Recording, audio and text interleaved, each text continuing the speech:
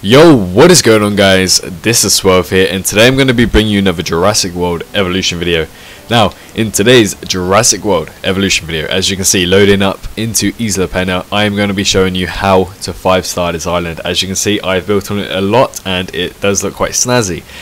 So basically, I'm going to give you a step-by-step guide. Obviously, I've already built on all of it and everything like that. So basically, I'm just going to talk you through what I did. So firstly, it was the entrance. I needed to change the entrance because I already know you're going to need at least 3 medium or 2 medium-sized power stations and a small power station to power everything. So what I did, I morphed the path and everything like that and put in a medium power station next to the small power station. And I also wanted to get a monorail station in so I can then, well, basically go across the whole park and get my rating up with the facility rating, I believe, on transport rating. Let's get it up. So yeah, it's not 5-star at the moment, but as you can see, I have unlocked it at 5-star. Yeah, so basically my transport rating was is still really high, actually, mainly because it's by the entrance. Then where you wanted to put it is right here, and then you want to put the restaurant, the clothes shop, and the arcade, and possibly a fast food restaurant, just to actually make your drink rating go up as well. And then what I did, I just put like a little plaza just to fill up the space that I have there. So ignore everything, pretend this is all scratch, ignore everything. So what I also wanted to do was build this up. I needed to build this up as good as I can, make sure I take up all of this room. So I managed to put in my research station, expedition, ranger station, ACU, fossil center, and also put storm defense, because these things are very important. So if they get attacked by a storm, then that's it, your park goes to hell. So Sukumai was complete, yay. So basically you also want to put, after putting the monorail station, you'll want to put your emergency shelter. I believe I may have changed the path just to match this enclosure. I'll talk about that later. But yeah, you want to put emergency shelter just because you're going to have a carnivore breeding in this preset exhibit here. So yeah, basically put down emergency shelter there because you buy all of these shopping centers and all of that. So you want to keep them safe. And yeah, so then it moves on to down here. As you can see, I have my Tyrannosaurus Rex in here, who is a rating of 697. So yeah, it's an old dinosaur. But what I first bred here were 2 baryonyxes. Yes, you may have to wait to actually get your money going in first, so you might want to put like a Struthiomimus just to get your park going. But I was able to put the baryonyx in, and basically it was a 1.9 million baryonyx, I believe, and it was 157 ratings. So yeah, I had 2 baryonyxes in this exhibit, and they were just fine roaming about, everything like that. But then I started on one of the missions. I can't exactly remember what mission it is because there's 2 missions where you need Tyrannosaurus Rex. So when I started, I think it was either security or entertainment, one of those 2. When I did that, I then decided to build a little pen for the baryonyx on the side, so it was easy to just tranquilize them. Let's sort this out quickly. Sorry about this. Confirming task. But yeah, so I built this little pen around here, and it was nice. It was suited for the baryonyx. Currently I have nothing in there because my baryonyx has quite frankly just died. So yeah, this was a perfect size for the baryonyx. Everything was just really nice. It was perfect size. I had dinosaur visibility was going up because of this viewing gallery, the carnivore feeder, and the watering hole just here as well, and a nice little forest that met its needs. So after I did the baryonyx, I wanted to make sure I was getting stuff in here. Thank you, George, for interrupting me. Lovely. Right, who's dead now? Oh no! Oh, in this recording, really? No, you have to be kidding me. How old was she? 94 and 94. No! Oh, you're kidding me. Well, bye-bye T-Rex. Not going to get 5 stars now, but I'll sort that out later. So yeah, whilst the baryonyxes... Whilst the baryonyxes were in here, in this preset exhibit, I wanted to make sure I was getting guests down here, so I managed to put a monorail station, and then also put the arcade, clothes shop, and restaurant, basically the 3 shops that you need. I put them down there, so it was right by an attraction, and they can bring in some money and all of that. So I was bringing in money. Currently, these shops up here weren't bringing in anything because I had no exhibits here. Like you see these 3 exhibits, I had no exhibits there. So yeah, that needed to be sorted out, and I sorted out later on. So again, I bred my T-Rex, put my baryonyx in here, and that was about it for now. And then I let the money go up and up and up, and then I put a hotel.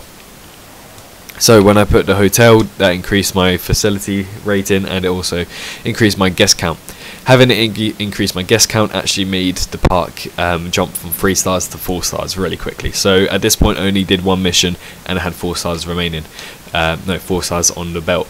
So what I next did was create this herbivore exhibit. What you want to do is basically create a little sanctuary area sort of thing from your incubation center or hammond creation lab, whatever it is.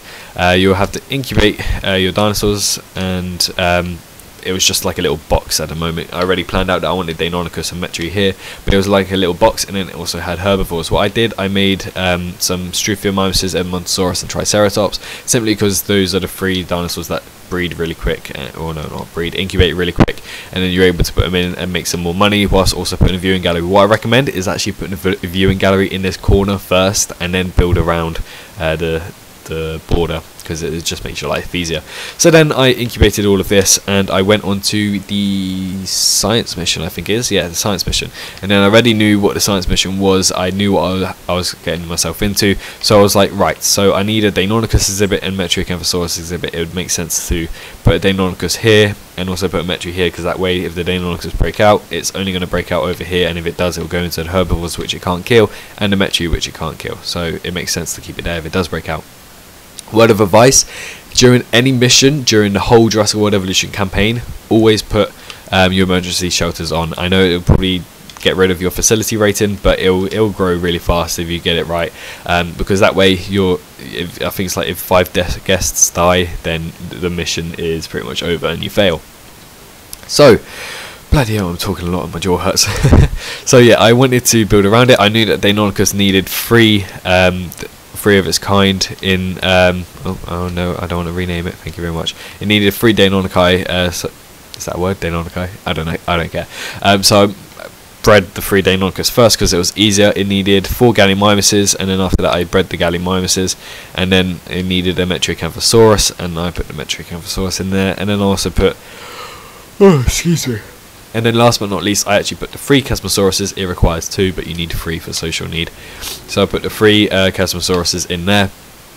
And then, yeah, so I managed to pass that mission with also the Deinonychus being fine with that. And you may be wondering, oh, your Metriacanthosaurus and Deinonychus have to be in the same thing. What you can do is simply just open this gate and then close the gate straight away, because it will tick it straight away saying that they've been enclosed with each other. So that way you pass the science mission quite easily, whilst also maintaining being able to put viewing galleries and everything like that. I think the reason why I bent this path was to put a viewing gallery here so you can actually view the Metriacanthosauruses. At the end of the day, it is only Isla Pena, so you're not really looking for the best aesthetic, sorry. You're not looking for the best aesthetic looking parks, but you still want to make it look just as nice and manage to get your facility rating up. So the only way I could pretty much fit something in here was to put a viewing platform. Putting a viewing platform in increased my dinosaur visibility, because not only did it go through the Deinonychus, it also went to the herbivores here, so seeing the herbivores was easy. But my dinosaur visibility was still low, so what I did, I simply just bent this track round so it was getting here, because there was I put a herbivore feeder right here in the middle, just so they don't all combine and go straight here, you know what I mean? So when the transport rating goes up, also does the dinosaur visibility, simply because you're going above it. So another way, at this point in time when I think it was either security or entertainment division, what I did, okay, the bloody hell, the draft on the door, I don't know if you heard that, but what I did, I simply had my T-Rex running about in here before she just died, and then I also had another T-Rex that needed for the mission where I sent him away and loaned out the dinosaur. I also put him in there. You also needed the Ceratosaurus for that mission, so what I originally did, I built this enclosure before the mission, and then I put 2 Ceratosauruses in, and I was like, oh crap, can it survive 3? So I googled it, and yes, the Ceratosaurus can survive 3.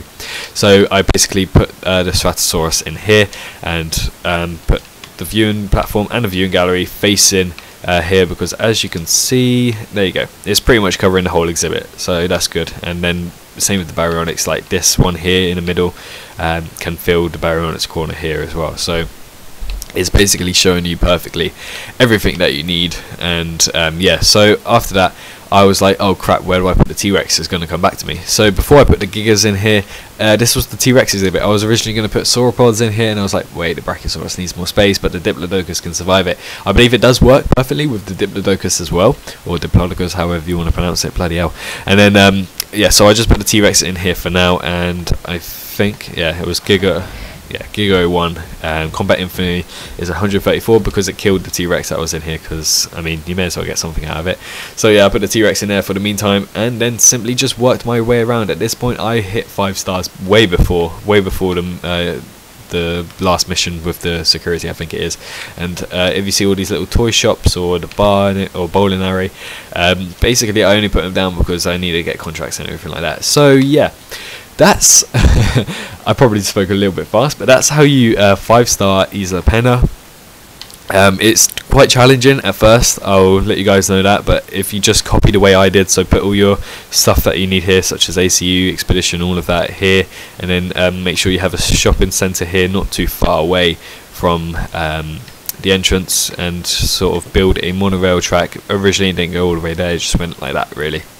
So as long as you do the shopping centre thing, sort of, as I said, like build a plaza, it's really nice, it looks nice, and you get nice little lights here as well. Look at those little lights on the path. I never even realised that. So yeah, you want to do that, and then don't really build anything here. Focus on this little exhibit. Put something like a cheap carnivore such as Baryonyx, Metriacanthosaurus, Ceratosaurus, anything like that. You want to put them here, and then when you do the T-Rex mission, any T-Rex mission, put the T-Rex in here, move the Baryonyx to a exhibit like this. Perfect. I want to say now, this is a perfect exhibit. Any smaller and the Baryonyx would have gone crazy. Any more forest, it would have gone crazy. Any less grassland, it would have gone crazy as well. So you want this little curve here does seem unnecessary, but it is necessary just to increase the space for the Baryonyx a little bit. So yeah. Then you want to do that, and make sure you build the hotel right opposite to the monorail station, and also build a shopping centre near this viewing gallery, basically just so you can fit it in. Another emergency shelter would be nice, just to make sure that the dinosaurs are going to be, oh not dinosaurs, the people are going to be safe during missions. So anytime there's a mission, put the emergency shelter up, and you don't have to pay for penalty fees or anything like that. So yeah, that's basically how to 5-star Isla Pena. I hope you guys do take inspiration and guide from this. I'm gonna release these after the recording. Yeah, I hope you do take inspiration and guide from this. It is quite challenging, as I said, but I believe this is the best way that's ever worked for me. So it's just gonna make your life easier if you do it this way. Basically, you're working around the missions, you are getting nice facility ratings, and yeah, so it's not that challenging. Like at the moment, you can see I'm not at 5 stars, but I have hit 5 stars, and I have stayed at 5 stars for a long time. You don't get loads of guests, so all you really need is one hotel, and that's pretty much it. Your facility rating will go up and down, but that's really it, really. And the reason why I don't have 5 stars is what I just realised: dinosaur ratings gone down because Baryonyx and T-Rex are dead. So yeah. Anyway, I hope you guys enjoyed today's video. I hope you guys have taken this into context and it's helped you out a lot. I'll do a quick overview, just moving about whilst I do this outro. And yeah, I hope you guys have enjoyed today's video. If you have enjoyed today's video, make sure to smash that like button, and let me know in the comment section if there's anything else you want to look at. So maybe like 5-star in Matanceros, Muerta, Tucano, Sauna, everything like that. Maybe even Isla Nublar. So yeah, I hope you guys enjoyed today's video. If you have, obviously smash the like button, comment if you want any more ideas or any other help and anything you are confused about for this video. Thank you, George Lambert, for interrupting me. Right, okay, thanks for the money.